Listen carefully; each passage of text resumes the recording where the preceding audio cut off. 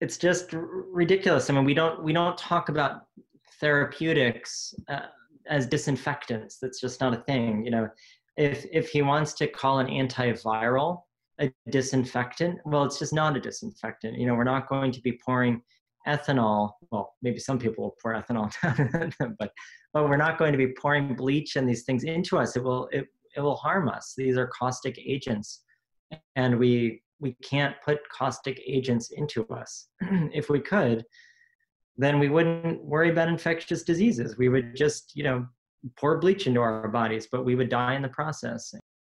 It's just really sad to that our president is just so naive to these fundamental aspects of human biology, that he would think about, you know, saying something like that. It just doesn't make sense to me.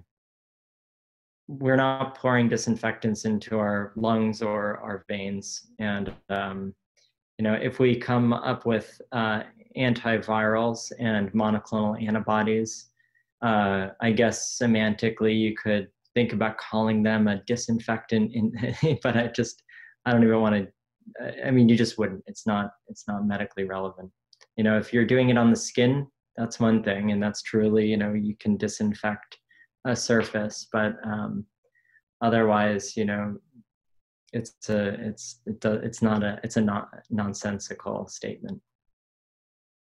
We're not going to be using UV light to kill virus inside of the body. This isn't. I don't know what he's referring to, but I don't think that that's a modality that we are going to be looking at for treatment of people, and it seems insane.